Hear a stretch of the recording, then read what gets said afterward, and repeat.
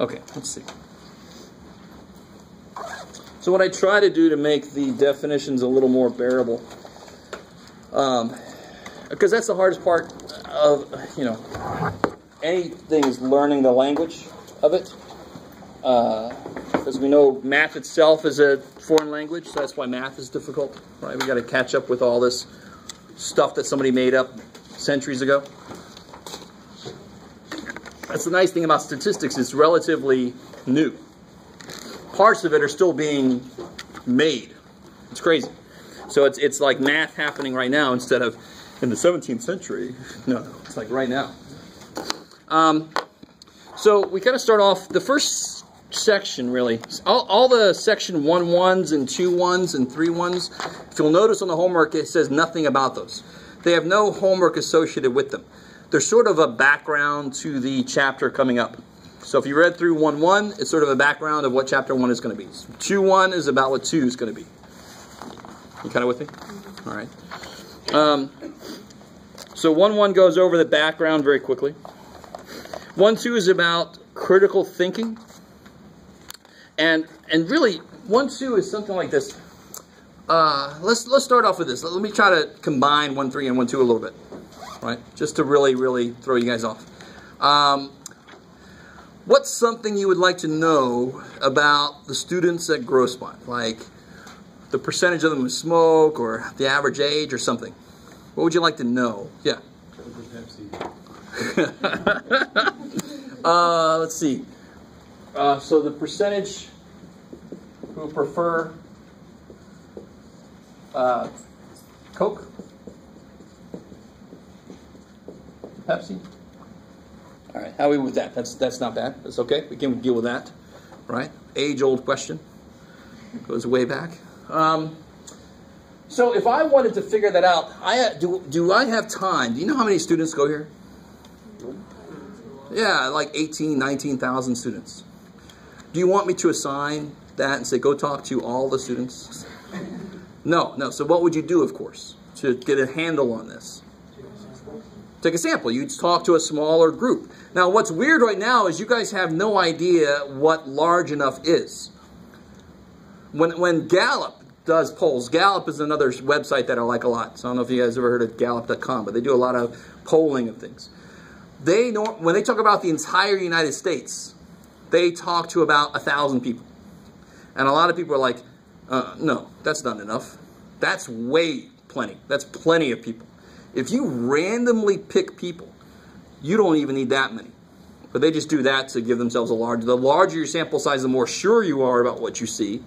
But you don't have to be that large to really be pretty certain about what you see. So for Grossmont, I'd say a sample of, 40 would be plenty, believe it or not. Now here's the trouble. So let's say we want to figure this out. We don't want to talk to the population of people because it's too big. And the population is all the things or people that I want to say something about. You with me? So if I want to say something about the population of California, I'm going to pick a sample of people who are in California, right? Whereas if I want to say something about the United States and I only pick people from California, is that a good sample? No, it's not representative of my population. So the population is the group of people or things you want to say something about. Okay, and after today, I'll probably have a few people drop just because of my writing. Like, I can't deal with that. I understand. I had a teacher that could not read their own. We said, what did you write up there? He's like, somebody remember what I wrote up there? So I'm not there yet, but I am getting really close. So I don't want to talk to the whole population normally, because the population is normally large. Would a group of 3 people, could that ever be a population? Of course it could. Population could be 1, right? But normally we consider a population to be very large, but it doesn't have to be. It could be any size. In this case, it's 20,000 people almost. So we want to talk to a sample. So in this case, our population, let me put specifically, in this case, it's all Grossmont students. Everybody who's enrolled somehow, in some way. So we don't have time to talk to all those people, right? We don't have access to all their emails, right? I can't hack into there. I haven't tried. I don't know. Maybe I could.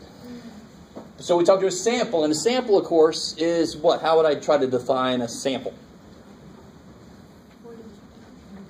So the specific example would be we could take 40 students. That would be our sample. Well, what's like the general definition of sample? A small group of the population. Good. A small subgroup from the population, right? Or it doesn't have to be small, but a smaller subgroup of the population. Now, sample by itself could include a bad sample. So if my sample was you, all of you, is that a good sample?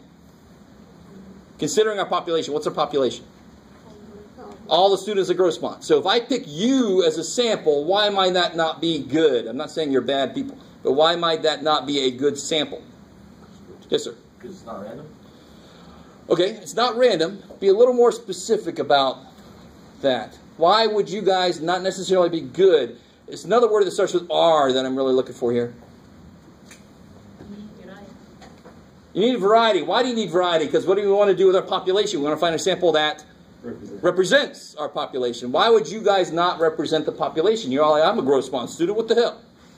Don't take it personal. Why would you not represent the population well enough? You're all in one class. You're all taking statistics. So you're automatically possibly skewed a little bit in your preference for Coke or Pepsi. Who knows? Maybe people that need to do majors that require statistics, maybe they're naturally drawn to one of those two. Who knows? Kind of with me? So if there's anything that connects the group together, then that could be a bias in my results.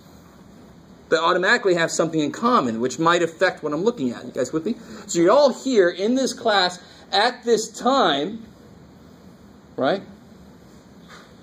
Sorry. It's a hair past the freckle. And what else? There was something else I was going to say. All here in this class at this time, I think that's plain. So if you wanted to get a representative sample from Grossmont, what would you have to do possibly? Talk to random people. Talk to Random. random people. Now be more specific about random. How would you get random people? All right, you go to different classes. That would be an immediate improvement. But if I just went around to different classes right now, it's still this time. So you have to go to different classes, different times of the day. That's one way to do it.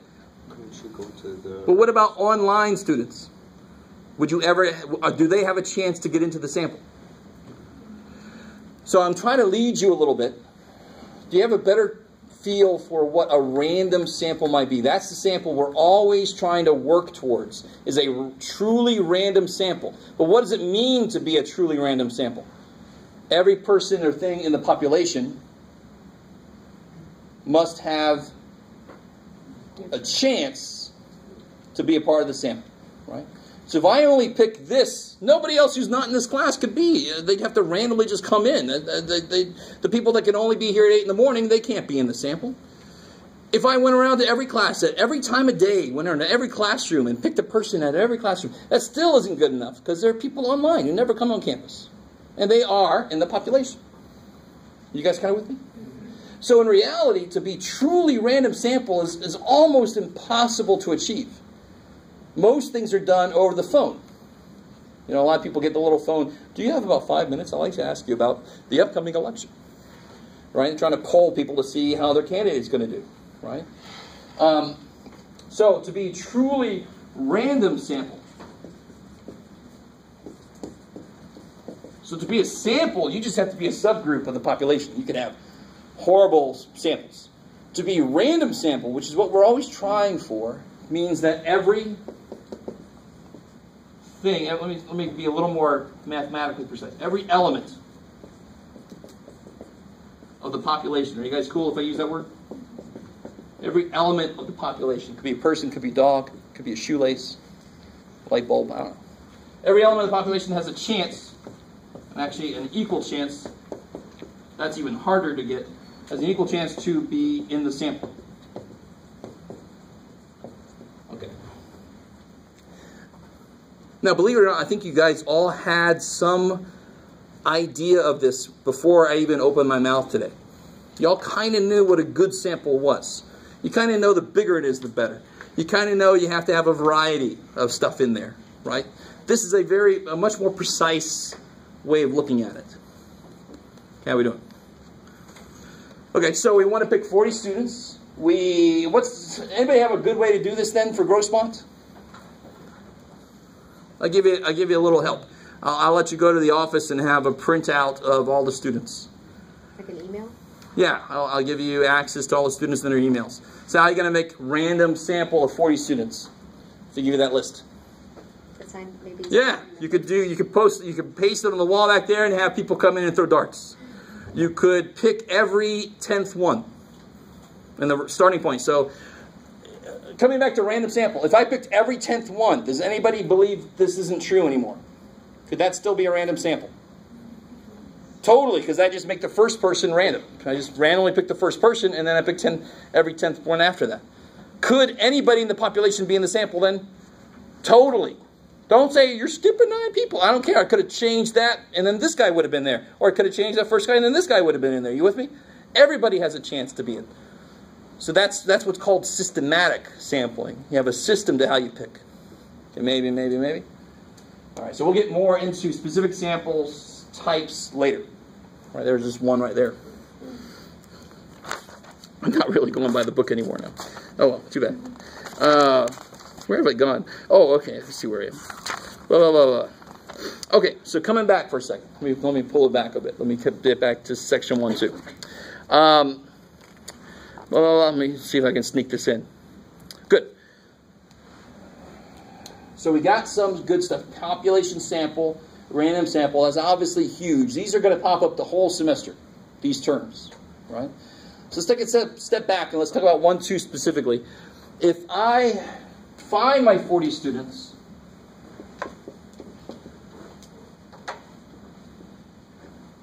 I have to be careful about how I ask the question then, right? You could ask a leading question. You could say something like, do you think Pepsi tastes like crap, right? And somebody say, no, not really. And they go, okay, they like Pepsi. Yay. Right? So you can ask a question that would lead somebody away from what their answer might be. Kind of with me? When you have elections, I don't know if you guys, how many of you guys have ever voted for any public office? Are you guys not old enough for that? How many of you guys just turned 18 recently? All right. Okay. How many of you guys just, your non-vote is a vote for, I don't care about any of you people. Just, okay. All right. I never want to hear you guys complaining about anything. All right, that's my old man moment of the day. All right, vote. You can't say a damn thing. Totally fair. So when you do an election, people fight over where they're listed. There's a huge kind of there's rules in places, and there's things you have to do to be listed first, because it's statistically been proven that the first person listed automatically gets a bump, right? Not like the Colbert bump. Who watches Colbert? But it's an automatic bump. If you go in, some old person going in there, that'd be old person. I don't know why I'm picking old people, but you go in and you have no idea. I don't know who I'm going to vote for. You and you. You got to vote for the first one, right? Not always, but enough to give that person a bump. So that's why people automatically they're like, put me first. Put me first. You guys kind of with me? So the order in which you ask things could affect the outcome, right? Blah, blah, blah. Okay, I don't know how I can pull more of this stuff in there. Let me finish this one idea. Oh yeah, let me do all this and then I'll come back to that. Okay. So we got our 40 students. The thing we're trying to say, we know what we want to say something about is the population. We want to say something about the population. In this case, it's Coke versus Pepsi. The percentage you prefer Coke, right? So that thing that we want to say about the population is called the parameter. Do you notice something nice about that word? It starts with a P, right? So the parameter is the measurement of the population. Normally numerical measurements, but it's kind of measurement of the population. It could possibly be something non-numerical. But normally this would be one of two things. It would be a mean, which is what we call an average, or a percentage. It doesn't have to be one of those two things, but that's what it is normally. You guys still kind of with me? Let me make sure the people at home can see. I've moved to the other board. There you go. Okay. Now here's the really nice thing. Are we going to get the parameter in our study, the way we've got things set up? Are we going to get this? Because they're so optimistic. So we're going to talk to all 20,000 students, so we'll know exactly this. All right, so try again. Are we going to get the parameter? No. But we're going to try to get a feel for it by using the sample that we picked. Hopefully the random sample we picked, right? So normally you're not going to get the parameter, because normally in statistics we use a sample. So the most we can do is we can kind of say, well, it looks like this. And actually, when we get to chapter 7, we're going to learn something. I get the feeling not a lot of you guys are into politics, but normally when you see on the news or online, you see they talk about, looks like 44% want to vote for candidate A, and 40% want to vote for candidate B. What's always at the bottom of the screen? The libertarians. Aw, I didn't mean that. Poor little libertarians.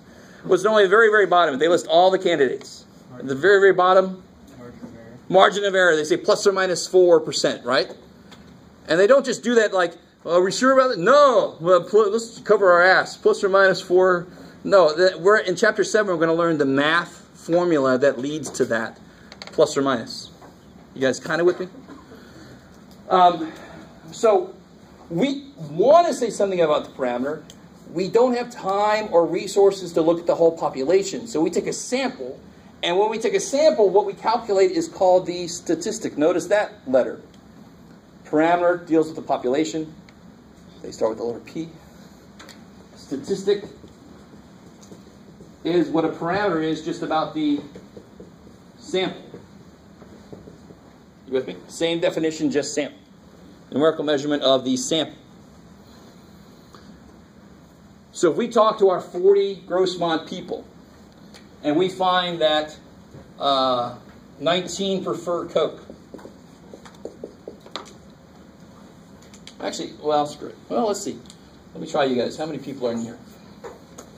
2, 4, 6, 8, 10, 12, 14, 16, 18, 20, 22, 24, 26, 28, 30, 32, 34, 36, 38, 40, 42, 46, 48, 50, 52, 54, 56, 57. All right, let's make this 57. So I'm taking a bad sample, but that's okay. We'll just deal with it. Let's pretend like we're a good sample, right? You're all randomly chosen by computer, and that's why you're here. How many of you guys prefer Coke to Pepsi? Anybody? Let's see. Oh, crap. A lot of you guys. How many? All right, shit. 2, 4, 6, 8, 10, 12, 14, 16, 18, 20, 22, 24, 26, 28, 30, 32, 33. Okay. No, Jeff, you just said 33. Somebody help me out. What percentage is that? It's 33 divided by 57. You don't have to do it in your head. It's like 50 something, 60 something. Somewhere there, good. It's more than 57. More than half. Good. So about 57%. That's neat. All right. All right, good. So what would that be? Statistically, what word would I use to describe the number I just found? That is a statistic. I like it. That is the statistic that we calculated because it came from our sample. Statistics sample. Right? So then we'd say, so we think that, somewhere between 52% and 62% maybe, whatever the plus or minus is going to be, and we're going to learn how to calculate this, it's normally like 4 or 3. We're going to learn how to calculate this in chapter 7. And you probably should realize, how would I make that number get smaller? Like, how could I be more and more certain? What do I have to do? The quickest way is to make my sample bigger. Right? The bigger your sample, the more certain you are about what you get. So that's one way to cut that margin of error down, which only makes sense. Okay. Maybe. Okay. Good. So that 57% would be our statistic. And then we could say something like we think the real percentage of all Grossmont students who prefer Coke is somewhere between 53 and 61%. Something like that. You with me if it was plus or minus 4%? That would be our estimate for the parameter. Oh crap, there's so much happening. This is the first day, Jeff. The hell? Alright, anybody feel like that? That's too bad. Okay. Okay. Let me see how much more I want to run through here. I can run through a little bit more. Coming back real quick to 1-2. I don't want to get too out of order here. Here's some of the stuff they talk about in section 1-2. They talk about statistical significance, for one thing. Let me put this up here. I should maybe just log on so.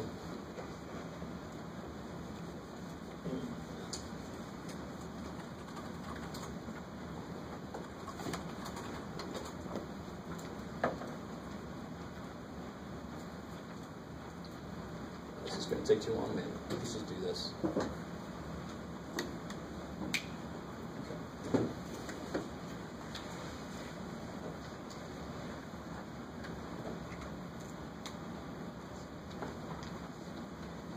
All right, so gotta be careful with the answers. Oh, okay. Stay right there. All right, so let's look at a couple of these. I probably should have left the question in there. The question says, determine whether the sampling method appears to be sound or is flawed. So like number 10, is this a good sampling method? In a survey of 109 subjects, each was asked to indicate how many text messages they send or receive each day. The sample consisted of those who choose to respond to the requested post on the StatCrunch website. Is that a good sample? Why? Because it's people who choose to instead of you choosing people. Exactly. So this is what's called a voluntary response sample. So anytime I talk slow like that, it's a note. Right? But it's in the book too, so you can catch it. So a voluntary response sample is when you send out questionnaires and you say, send this back. So you send out 10,000 questionnaires and 4,000 come back, and you might say, well, that's pretty good. But those people that sent them back, is there possibly anything that might bias your findings? Why did they send them back? Because they felt strongly about something. And very often that strong feeling is in one direction or the other. Very often nowadays it's in the negative direction, right? You're not going to say something if you had a nice flight, but you're not going to stop talking if you had a bad flight. You with me? So it's always kind of naturally skewed in that direction. You got to kind of keep that in mind when we look at stuff like Yelp, right? Also, Yelp has a lot of other things to keep in mind, but we won't go there. Evolution. In a survey of beliefs about evolution, Gallup pollsters randomly selected and telephoned 1,018 adults in the U.S. What do you think? Now, the hidden thing about this is probably the best you could do, but there is something hidden here that I would accept either answer, really. What's sort of bad? Does everybody in the population have a chance to be in the sample? No. The people that don't have phones. There are people in this country, there are people in this state, there are people in this county that do not have telephones at all. They don't have a landline or a cell phone, right? They've taken themselves off the grid. Or they just don't want to go on the grid or whatever. You kind of with me? But there are certain parts where you just have to accept this is the best we get. This is the closest we can get to a truly random sample. Kind of with me? So I would accept either answer on that, really. Okay. The thing about significance. Whoa. Let's see, how did I do there? Significance, statistical significance versus practical significance. So let me give you a silly example, just to get the idea. If I told you that if you slept an additional 6 hours a day, some of you guys are like, I already sleep 20 hours. If you slept an additional 6 hours a day, you could live, you could add 5 months onto the length of your life. And it's statistically significant, which means, the study I conducted, the chances that it could have happened randomly with the people I chose. So I chose people and I had these people sleep more and I had these people sleep normal. The chances that these people's lives would be longer based on something besides them sleeping more is really small, like 1%. So that means it's statistically significant findings. It was probably the sleep that caused them to live longer than they would have. You kind of with me? It's a really complicated study, actually. Won't get into all, but just accept it as it is for the moment, right? So it is statistically significant. There's no question. Is it practically significant? Would you change your life based on it? Would you do it? Hell no. What the hell, man? 6 hours a day, how much life are you losing right there? Right? You're not going to dream that whole time. So it's basically lost time. Kind of sucks. So that's the difference between statistically significant and practically significant. Practical significance means, would it actually be something I would do? Would it have a practical impact on my life? You kind of with me? So the math, the statistics just cares that you've shown evidence that this does something. Is it something I personally would want to have done? That's the practical significance, right? That's the human, like, well, that's an interesting study, but I don't want to do that. It's not worth it. You with me? Now, if it added 40 years on my life and I would be healthy through that whole time, I might consider it. You with me? Do you see? I mean, at some point it becomes worth it. That's the practical significance. Okay, maybe. So see, what's their questions here? Number 14, in a study of the gender aid method of gender selection, 1,000 users of the method gave birth to 540 boys and 460 girls. There's about a 1% chance that such extreme results would occur if the method had no effect. So is it statistically significant? Does the math say, oh yeah, there appears to be a relationship between you doing this and the outcome? Yes, there's only a 1% chance it would happen by itself.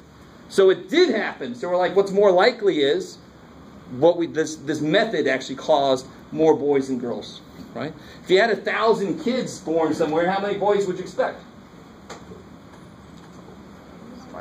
500, right? It's actually a little bit more geared towards boys because nature realizes boys, we die earlier. It's just the fact. So nature's interesting. It actually has a higher percentage of boys born to account for the fact that we die quicker. It's really, but for the purpose of this class, we're going to assume it's 50-50, all right? We're not going to worry about it. It's actually 50 point something. Is it practically significant? That's a harder question here. Is it practically significant? If somebody wanted a boy, they didn't want a girl, would they do this? This is kind of hard to answer, really.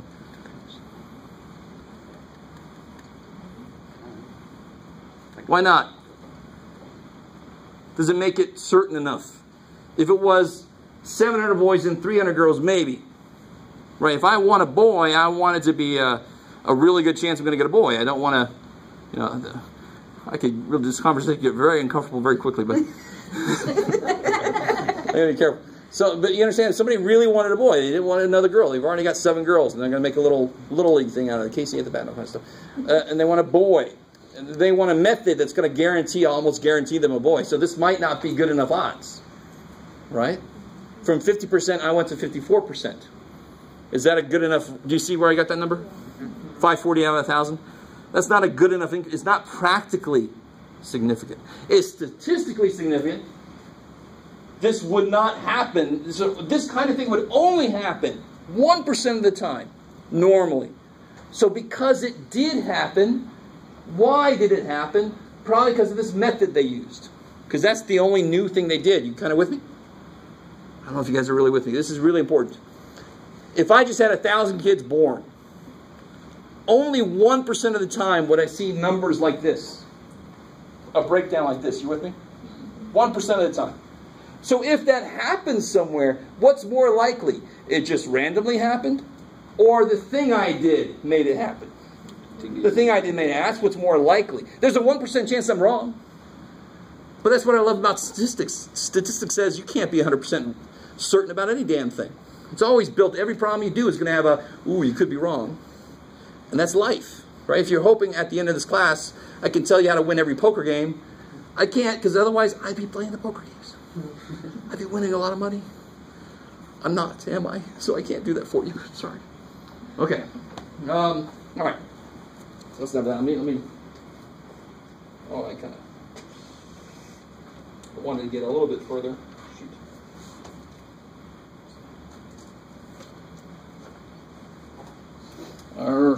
So I'll tell you what. Let me see. Section 1.2 is a lot of kind of common sense stuff, but you also have this practical significance versus statistical significance, which is not common sense. We're not used to it. So you got to be a little careful when you get to that point. But once you see what it means, it makes a lot more sense, as I'm hoping. Section 1.3 gets back into pure definitions of stuff. So it's got parameter, it's got statistic. Then it kind of breaks down the kind of variables you could look at.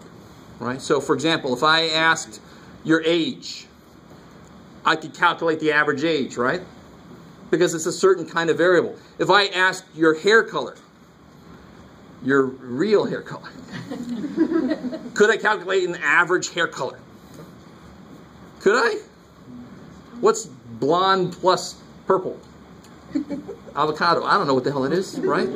So I could not calculate an average hair color because hair color is just a name of something. It's an attribute. It's a characteristic. So the type of variable we're working with tells me what I can do with it. That kind of makes sense, right? I can't say everybody's jersey number. Let me average everybody's jersey number, and that's going to mean something, right? Now, one time I had members of the women's basketball team, and I said, if I take your number, what's your number? What's your number? And I averaged them together. They said, oh, that would be Michelle. It turned out to be her number. I was like, no, shit, that's not what I meant. But if you average jersey numbers, is that going to mean anything? It doesn't mean a damn thing, right? I'm above average. No. Hell, is it 10? Is it golf rules? Lower number better? I don't know. No, that doesn't make any sense. Let me see. Okay. So what we're going to do is I want to go, which is good for you. I want you guys, if you haven't gotten the book yet, I forgot to do this before.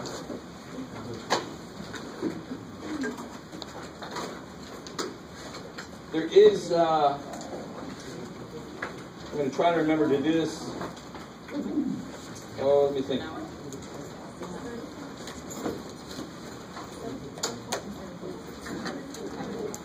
They have chapter 1 up on the web. Oh, crap.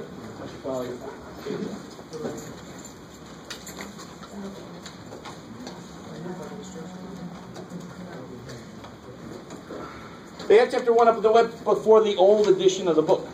But it has all the same terminology and definitions and stuff in there. You with me? So if I remember, I'm going to put that hyperlink on the on my website. So if you don't have, how many of you guys do not have a book yet and do not foresee getting one by Wednesday? Okay, just a few of you guys. Most everybody should have a book by Wednesday. It's a good thing to at least tell me. All right, have a book very soon. Email me if you want the link to this online, so you can at least start looking through the book and getting used to some of the terminology. I want you to read forward into 1.4. That's kind of like your homework tonight. Yeah, today we got barely into 1.3. Yeah. Okay, that's plenty. If you need an ad code, I'll bring those with me on Wednesday.